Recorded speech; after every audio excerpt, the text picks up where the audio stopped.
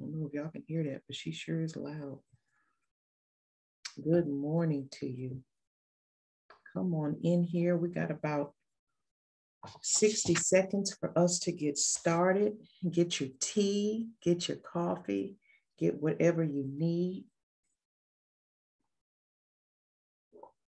Get whatever it is that you need to warm up, tea, coffee, water. Get your Bibles, get your pads. I love this little pad, this little purple pad. When it's all written out of, I'm gonna be sad because I like the color. All right. It is 5:30 exactly. We're going to be in the book of Galatians chapter 3 this morning. So good morning to you all. I am Reverend Cheryl Oliver. This is Just for My Soul Ministries. We are a discipleship ministry growing in God. And we just invite you to come along and grow with us. At the moment, we are completely virtual. But if God says the same, I want you all to get ready for some events in 2022. Our vision here at Just for My Soul Ministries is peace and purpose for the soul through truth, love, and relationship. Through truth, love, and relationship. Our mission is to love and serve everyone through biblical teaching, personal testimony, prayer, and mentoring for the glory of God. Nobody walks this journey alone. That's the mentoring, that's the relationship with God and with others. This journey called life is not meant to be lived or walked alone. So that is who we are. This is what we are doing. And so we have several avenues and opportunities for you to grow with us at Just for My Soul Ministries. You are participating in one of them right now. Our prayer moments every Wednesday morning, 5:30 a.m. Facebook Live. Brief Bible study followed by prayer. And then tonight, our prayer moment is at 9 p.m. conference call only. You can visit our website to get that number. So, other opportunities you have to grow with us every second Saturday, 9:30 a.m. Facebook Live. We have teaching sessions, and we have been in these how, what, and why of repentance. We did that in May. How, what, and why of prayer. We did that in June. And you're actually going to get part 2 to that one, because we did the what and the why of prayer in June. In July, as a matter of fact, July 10th, this coming Saturday, we're going to do the how of prayer. Simply, very simple, the how. So prayer actually took 2 sessions. So you have our monthly teaching sessions every second Saturday of the month, 5:30 a.m. You also have another opportunity to grow on the 4th Thursdays. The 4th Thursdays of the month, we do our soul healing sessions. They have been phenomenal. Oh my gosh. We come on Thursday, 4th Thursday evenings about 7 p.m. And we do a live session for about 30 minutes. It is the what is this thing we on here? Zoom. It is the Zoom meeting after we come off the live feed. That is so powerful. That lasts from about 7:30 to 8:30. Not an empty seat. I reserve it for 6 to 8 people. I might squeeze in 9. If you're interested, just direct message me through Messenger here on the social media platform, Facebook. And if there's a seat available, I will let you know and reserve it for you and send you that Zoom meeting invite. But I'll have to tell you, this will be our 3rd, let me see, 1, 2, 3, 4. July 22nd will be our 3rd soul healing session. It is a new platform that we've launched and we haven't had an empty seat yet in the private Zoom meeting. So fourth Thursdays of the month at 7 p.m. 7 p.m. to 7:30 is live. 7:30 to 8:30 is a private Zoom meeting, and those are called soul healing sessions. Next, another opportunity you have to grow with us. We will be starting our fall book study August 21st. That's a Saturday morning at 9:30 a.m., August 21st. And this is our book. Oh, the light is all in the way. All right. This is our book, Discerning the Voice of God, How to Recognize When God is Speaking, by Priscilla Schreier. Discerning the Voice of God, How to Recognize When God is Speaking, by Priscilla Schreier. You get it right off of Amazon. This top part right here reads, completely revised and expanded new study questions. Discerning the Voice of God, How to Recognize When God is Speaking, by Priscilla Schreier. We will begin this book study August 21st, 9:30 a.m. And just heads up, we will be doing 2 chapters every time we meet. That's not a set date for the book study. You just got to look for the postings. But when we do meet for the book study, it will be 2 chapters every time we meet. And we're going to announce a very, very, very special event toward the end of this book study. You want to come along for the journey, be along for the ride, and definitely at the end, participate in what we are planning for you. Okay. So we have a couple of other opportunities you have to grow with us, but I'll save that for later. You got prayer moments, monthly teaching sessions, our 4th Thursday soul healing sessions, and our JMS fall book study coming up. All right.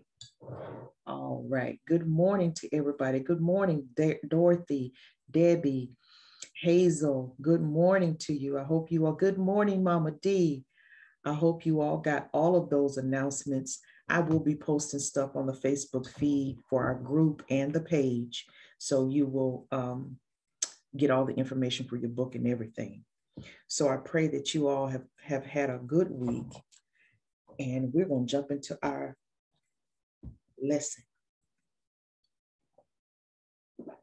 Thank you for your patience and all those announcements. All right. Do I have everything? Okay. This particular little Bible devotion we're going to read in Galatians chapter 3, verse 1 through 9. As I was reading it, and it's a very beautiful passage, just thinking to myself,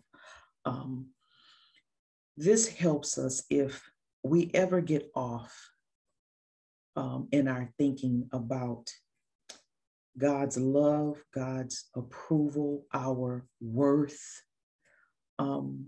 Sometimes we equate our earthly relationships to our heavenly relationship, and that's a huge mistake.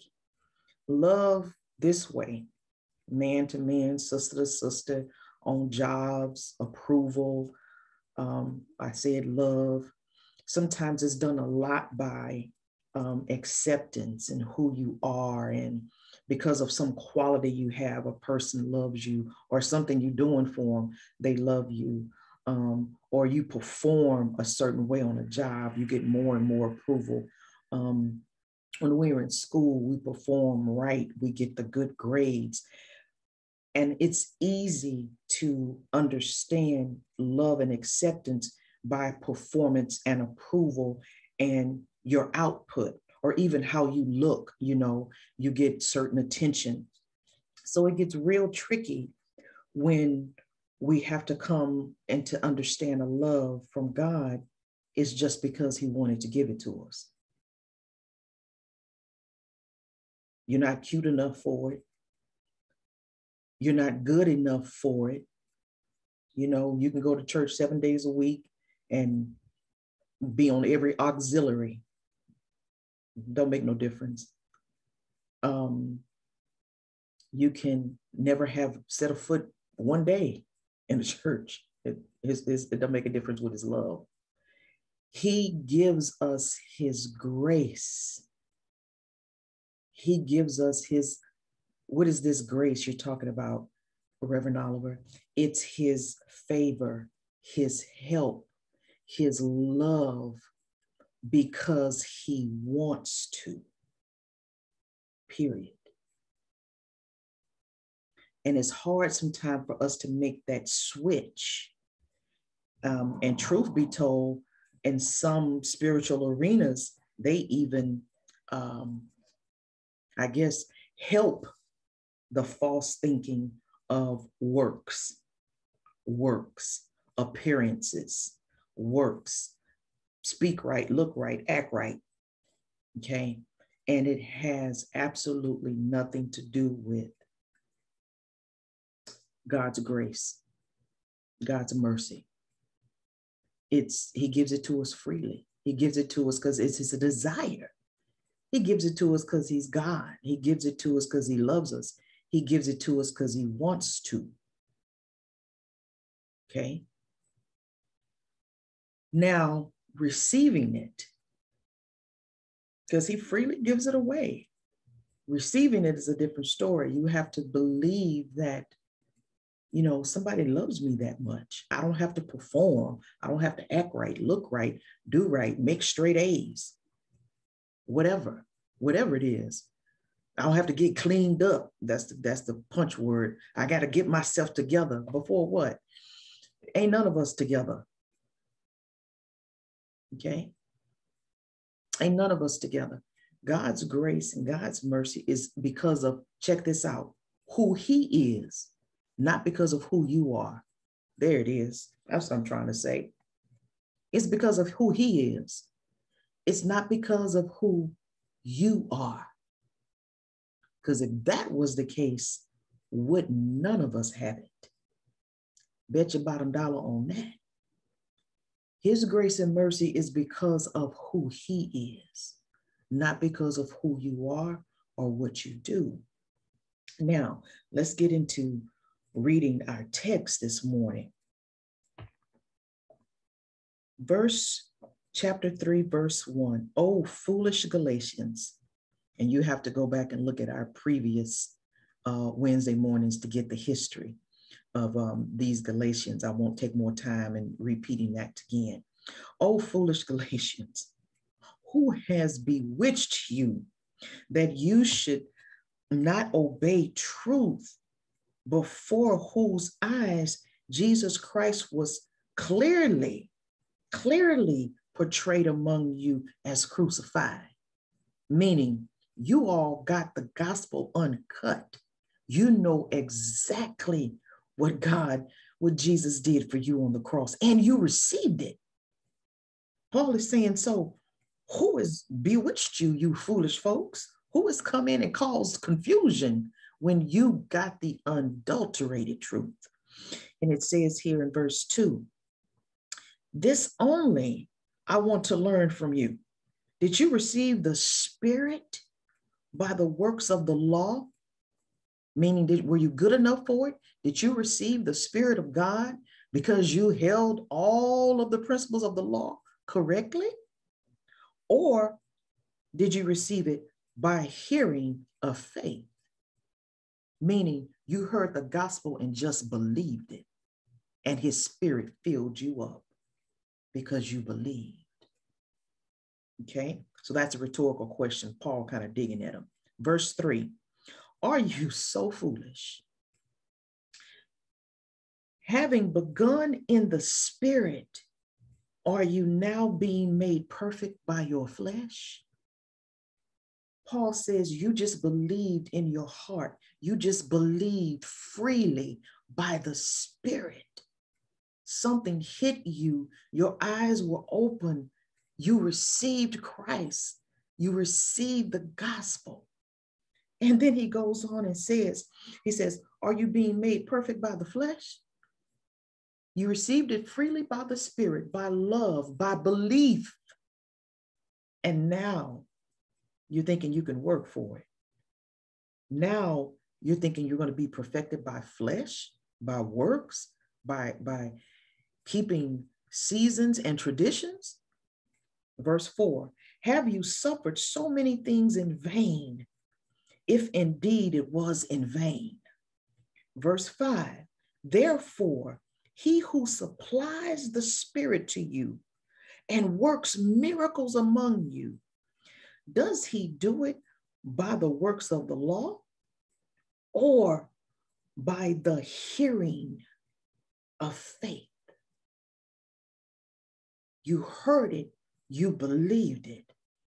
He has worked miracles. He supplied you with his Spirit. Why? Because you believed by faith. That's, Paul says this 500 different kinds of ways in the book of Galatians, because it's just that important. He just on them, and he won't let up. He says, I was one of the study guides I was reading. It said this: would you rather earn and deserve his grace and his mercy, salvation, or just believe and receive? I would rather just believe it and receive it. I don't want to earn and deserve. Okay? Because that's what they were doing by believing the gospel, by faith alone, freed, liberated. And then they go back, as Paul says, to bondage, thinking now. As a matter of fact, it's an insult to Christ's death on the cross that you want to go back to works of your flesh, obeying the principles 1, 2, 3, 4, 5, 6, 7, 8 of the law. It is an insult to Christ. Okay, so you want to earn it and deserve it, or you want to believe it and receive it. All right, so then he goes on in verse 6 and says, just as Abraham believing God, and it was accounted to him for righteousness. That's back in Genesis 15 and 6. Let me tell you why Paul kind of dug at him with Abraham, because they believed in the father of Abraham as one of their forefathers highly. He says, okay, so let me go back to something that you guys can understand and believe. Paul says, let's talk about Abraham. Righteousness was accounted to him because he believed, not because he kept the law. That is written nowhere. Not because of his works. He didn't earn it. He just believed. And because he believed, God blessed him. God gave him a gospel, the gospel, beforehand, before you even received it. He got it, believed it, and God accounted it to him as righteousness. How about that? I was just amazed at reading this and the beauty of this text. So he says, just as Abraham believed God, and it was counted to him for righteousness. Verse 7, therefore, now that only those who are of faith are sons of Abraham. Know that only those who are of faith, know that only those who are of faith are sons of Abraham. And see, that kind of got him, okay? Because the Jewish culture, highly exalted Father Abraham. He says, but guess what? Only those who are of faith are sons of Abraham. See, Paul got him right there. Paul got him right there. I can imagine that their eyes got this big. Oh my God. Because Abraham was not used by God because of his works. He earned it. He was so special. No, it was by his faith. All right, look that up, Genesis 15 and 6. Verse 8, and the scripture foreseeing that God would justify Gentiles, meaning the people who were not Jewish, by faith. I'm going to read that again. Verse 8, and scripture foreseeing that God would justify Gentiles by faith preached the gospel to Abraham beforehand, saying, in you all nations shall be blessed. Verse 9, so then those who are of faith are blessed with the blessing of Abraham. How about that? How about that? See, Paul put some on them right there. Paul put some on them right there. So only those by faith are truly sons of Abraham. And he says, and so then those who are of faith are blessed with the blessing of Abraham. And they had studied and known all about that in their Jewish culture. So for him to say that, it was just like, wow, you're right, Paul. What are we doing? Because Paul was like, I don't know what y'all doing. Going back to works, going back to trying to earn stuff, going back to trying to prove that you're good enough. Salvation through grace by faith alone. Salvation through grace by faith alone. Salvation is through God's grace by faith in him alone. Period. Period. Now, once that process happens, he fills you with his spirit. And then naturally, as your relationship grows and gets deeper, things starts to fall off of your life that are not of God. Because God said, I created you in my image. We are forever striving to get back to that image by the power of his spirit, by falling in love with him, by obeying his word because of love. Obedience because of love is always better than obedience because you've been made to do it. Obedience because you have just fallen in love with him is so much sweeter. So always pursue a love journey. Obedience will follow. Right actions will follow. Chase loving God. Then your obedience is sweet. A lot of times we come after people with a bunch of do's and don'ts. Don't do this, don't do this. God don't like this, don't do that. But just approach folks with how much they're loved by God. And as that relationship starts to grow and fester and bloom, the Holy Spirit gets in there and starts to work out hurts and pains and traumas and heals. Obedience comes naturally. Why? Because you love him. Because you love him. God in latter and part of the New Testament says, how do I know you love me? Because you obey my commandments. That's how I know you love me. I would rather obey because I'm in love than obey because I'm made to. Because if it's just because I'm made to, it's just works. It's just actions. But when we obey God because we love him, that means he has our soul and our mind. Think about that. Think about that. Invite individuals, family members, and even your own walk to grow deeper with Christ by falling in love, not trying to do things right or wrong. And is he going to like this? Is he not going to like that? That's not how you come into a relationship. That's not going to work. That's not going to work. Love. Just receive the fact that somebody loves you deeper than any human being ever could. Somebody sacrificed his life when he didn't have to, but he did it because I loved you. Somebody prepared a permanent, eternal home for you. Somebody gives you grace, favor, mercy, all because they want to, they desire to. You didn't even have to work for it. Fall in love with that. Somebody defeats your enemies while you sleep. Somebody keeps things that will devastate you and take you out of here away from you. Somebody loves you enough to allow enough pain to come into your life to grow you up like a good parent. Fall in love with it. Obedience comes. Sweet obedience comes when you love it. All right. That's all I got for you this morning. Yes, it is. So Galatians chapter 3, verses 1 through 9.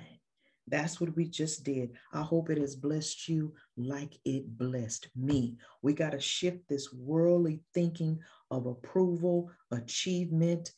I got to get, even in school, I got to get a little satisfactory in my conduct. It doesn't work like that with God. His grace, his mercy, his love toward us is just because he desired to give it to us. He created you and he wants to love you. There's nothing you got to work for, nothing you can be good enough for. He's just saying, believe it and come on in. And I'll work at cleaning you up. I'll work at healing your soul. I'll work at making you look like me by my spirit. All right. Amen. I could go on and on with that because it's so sweet. Good morning, Miss Ruthie. Yes to Neil. Speak, Holy Spirit, baby. He gracing all of us this morning. Yes. God's grace is because of who he is, not because of who we are. Oh, that was good to me too. Good morning, Jessica. Good morning. Yes, Mama D. The world gives performance. God's love just is. God's love just is. And remember that for those of you who have little children, just start talking to them about how much they're loved, how this love is free, how God wants to help them, how God wants to give them grace, how God wants to help them be strong. And just then as they fall in love with it, the natural order of the next step is, if I love you, I'm going to do what you say because I know you love me. All right? Let's not come at folks with do this, don't do this, don't lie, don't cheat, don't steal, don't, God don't like ugly, da, da, da, da, da. Okay, all that. No, I'm not saying that's not true.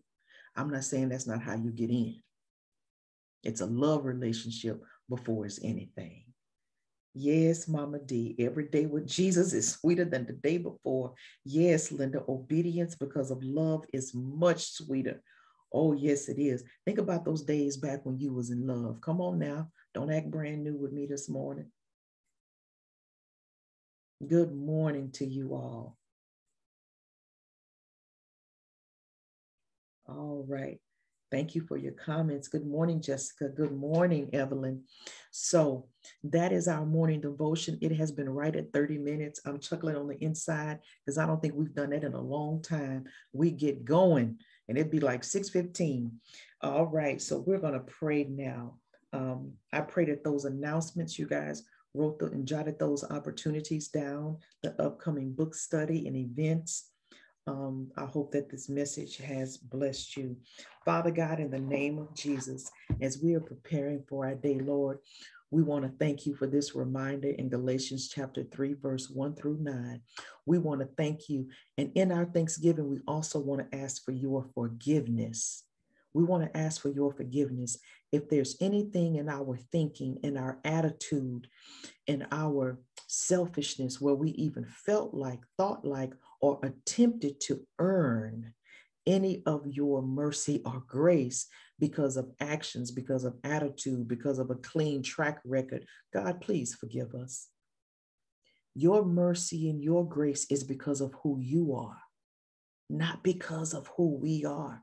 So, Father, repent when we thought we could slide into your goodness like we have to work for the approval and acceptance of this world and other human beings. Father, thank you for being nothing like this world. Thank you for being nothing like human individuals that we have to fall in love with or love, God. Thank you, Father, for pure love. Thank you, Father, for a love that is freely given because you desire to give it to us. Forgive us, Master, if we ever thought we had to be good enough or we were not good enough or worthy enough, because the truth is, God, we're not. But Father, we thank you for who you are. May we give that truth to somebody. Because of who he is, he loves you, not because of who you are.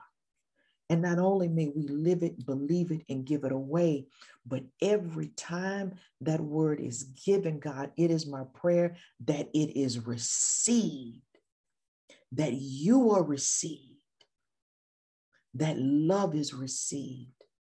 And the power of that word, as we freely give it away, more people will come to love you and know you for the good God that you are. We thank you for salvation by grace, by faith alone, just because we believed. We thank you for the blessing of Abraham. Just because we believed, it was granted unto him because he believed.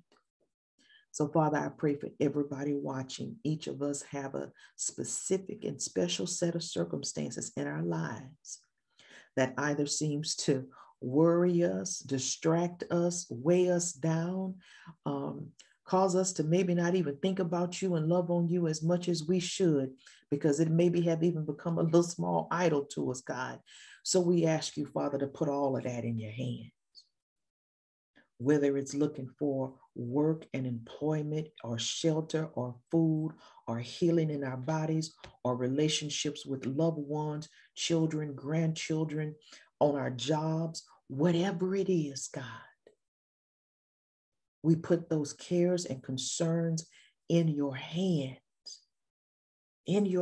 today, because your hands are big enough to hold it all. And may we just rest as we turn it over. May we just rest knowing that our Father who loves us got really big hands. And his hands can hold our hearts. His hands can hold our fears. His hands can hold anything that concerns us or disturbs us or cause us any kind of angst. He can hold it and give us rest at the same time. Father, as we trust you. So help us trust you more, God. In the name of Jesus. Amen, amen, amen. I pray that you have an awesome and wonderful day. I'm going to try to do exactly the same. Have an awesome and wonderful day. Go down here and get ready for work. I love you. I look forward to you being with us on Saturday for the How portion of prayer, 9:30 a.m. Facebook Live. And that's all I got for you. You be blessed, and always remember, God is truly the lover of your soul. Bye-bye for now.